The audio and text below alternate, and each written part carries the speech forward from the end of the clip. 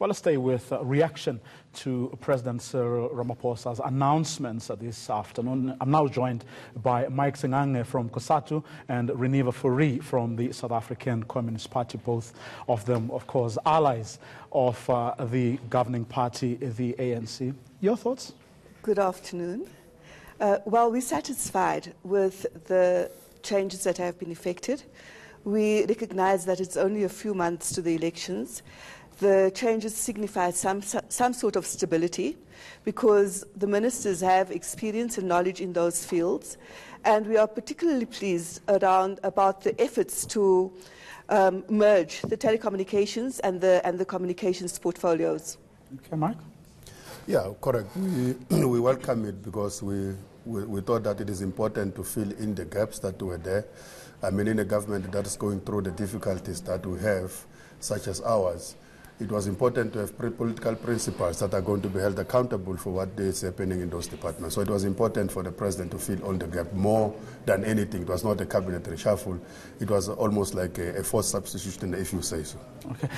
Now, Reneva, you were talking about how happy you are about the fact that communications and telecoms and postal services have now been merged. Fact of the matter is that that's how they were before former President Jacob Zuma decided to dismantle it. And what was strange, and I remember discussing this with people at the time, was that over the years there was a deliberateness about bringing them together, about putting communications, because there was a great deal of convergence. If you go back 15 years ago or so, that's what the talk was about. But then President Jacob Zuma was allowed to dismantle that and actually take the country back to square one. There's two elements there. The one is that for a period now, they've been saying that cabinet is too big. As the South African Communist Party, we've been arguing that if we're going to streamline the public service, we must start with cabinet, and so starting with this portfolio is a very good it's a good point of entry. But then, as you correctly say, the telecommunications environment now is one of convergence.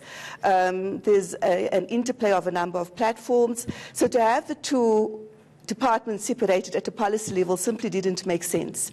And we are happy that we are looking at integrating the policy environment once again.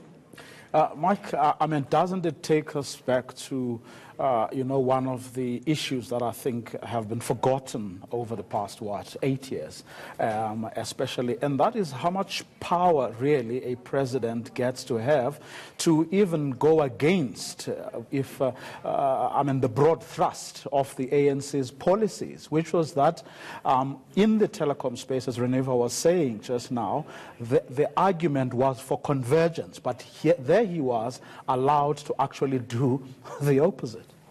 Look, our principle is that these are not the only departments that should actually have been dismantled in the first place, or should be merged. And we think that with the spirit that President Ramaphosa is going now, more departments are still going to be merged, because we don't think we need some of the departments in the current state that they are.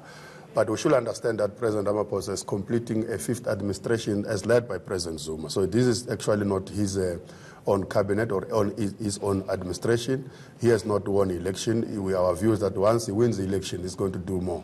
But I think a chance has been given, as you correctly say, for the 8 years. You must understand that once the president is given a prerogative to construct a government in order for him to deliver the mandate given by electorate so that it can be held accountable, he must be given a chance to construct a government in the best manner that he thinks that is going to perform. So it was perhaps correct for all concerns to give President Zuma a chance when he decided to say, if in order for me to deliver on the mandate and the effective government, this is how I want to construct my cabinet. But it has proven that it has not been effective. It has actually escalated the public wage bill. It has actually contributed to an alien economy that we are in. So a call is being made now, reduce cabinet, and I think to make it more effective and more accountable. So we think it was correct. We could not have said he should stop, he should do it at that time. But experience is the best teacher. But Reneva, that said, what Mike is saying, that is, doesn't this raise another perhaps important point, which is that much as the president has a prerogative to, appoint or handpick even his executive, at the very least, shouldn't there be a requirement that says, take us into confidence, explain to us the rationale of what you're trying to do, instead of second guessing, saying maybe it was because he thought that this was the best way to deliver, especially when whatever he does actually goes against what his movement and organization stands for. The lesson from the Zuma era is that we need to reaffirm and strengthen the capacity and the powers of the deployment committee. So, as you correctly say, that sometimes it is not opportune to allow the president to exercise his executive authority without any form of accountability. So we've been seeing since President Ramaphosa's appointment, he's been taking the deployment committee a lot more seriously. He's consulting the deployment committee, he's interacting with it, but also with regards to the changes within cabinet and the restructuring thereof. We have the Alliance Political Council that is sitting quite regularly, and so even at a policy level, he's now engaging the alliance. But there too, on the question of the deployment committee, a lot of questions have arisen given the way that deployment committee has worked, how it has been constituted, the powers that it has, and how it relates to not only the ANC, but in particular the president, because oftentimes it has actually been an instrument that a sitting president uses essentially to rubber stamp whatever he wants to do. We shouldn't forget that in the first 5 years of President Zuma's presidency, the power and the authority of the deployment committee and the consultation processes was actually there at its level best. We must not conflate the fact that it was the end of President Zuma's presidency, in particular the second 5 years, was actually a disaster. So even when he was reconstructing the cabinet, the manner in which he was constructing, there would have been an effort by him to take into confidence both the movement, the deployment committee, and the alliance partners. At certain instances, you will not agree with him, but like I said, in good faith, you thought you must give him a chance because ultimately he is the state president who must account to the nation about what we're saying. As you correctly say, we have learned lessons. And therefore, the spirit within which the consultation must take place is something that we're working very hard to change now. In the current president of President Ramaphosa, whom he has not won election, he has not really been given a chance to take in terms of his sixth administration that is up. But the mandate is not to the president, it's to the party. So it's the same party that remains in power. So, and people vote for a party and not for a president. So to that extent, he's there to execute the policies of the ANC and its priorities. That's why President Zuma is not the president of the state today, because he started to deviate from the movement. But it was the party that got... That's why the party got rid of President Zuma. That got rid of him. But yes. I do want to go back to that point as perhaps a last point for you, Reneva, as well. And that is to say, did he really consult at the beginning, or was it because you were all reading from the same hymn book at the beginning? So there were no real conflicts. Everybody accepted each other's bona fides, and people went along, with the decisions that were taken at the time. I want to concur with Mike that in the beginning there was a spirit of consultation. There was even a strong element of policy alignment in that the left axis, as we would call it, almost had hegemony over the policy trajectory of government. It's a pity that towards the end of President Zuma's term, that practice was no longer complied with.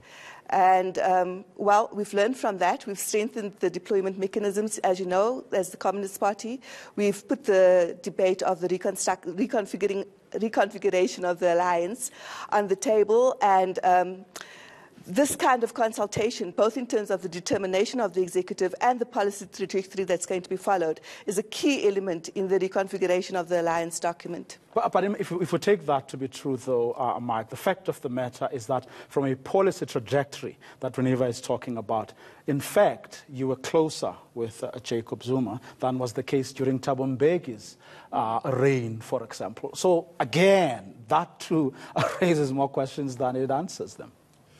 No, that's true. We're closer to him because, like I'm saying, in terms of where the country needed to go when President Zuma started his presidency, there was a bit consensus.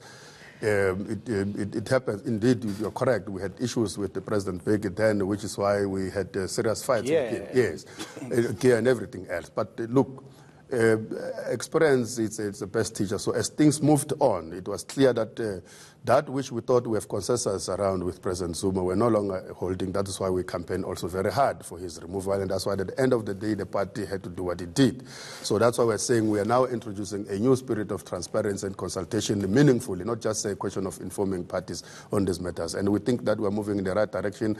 Again, we will fight with the current incumbent issue. The same tendencies that happened during Mbeki on Zuma repeat themselves.